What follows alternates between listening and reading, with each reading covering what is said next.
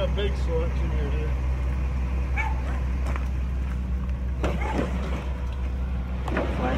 So we've been in this business all our lives, and we're still in this business, and we got wonderful helpers, as you can see. Without these helpers, I don't know what we do.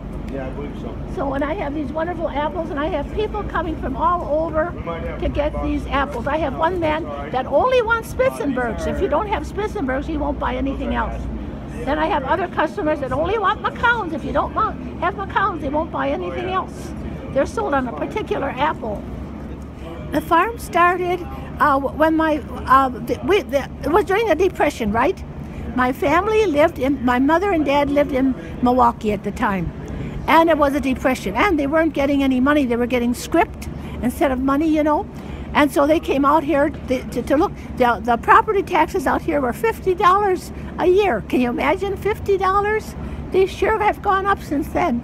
My mother always liked apples as a little girl. Her mother used to get Skokie apples from Canada. She loved these delicious. And my dad lived in Minnesota. He was a Minnesota boy, and he loved apples, sitting under the apple tree and reading Horatio Alger stories. And so they were both people that loved apples. So they came out here and saw this farm. We had a little orchard behind the house, which was planted, and we would sell those apples on the road, and my mother would make bread and cake and different stuff and sell on the road, and everything was just wonderful. And then they started to go into the orchard. So when my brother and I were small, we were just small. I was in second grade, I think. He was in third grade, or maybe I was in first, he was in second. They dug holes. They dug all the holes by hand and planted the apple trees. And of course, they got these apple trees from Stark Nursery and McKay's. Those were the two big nurseries.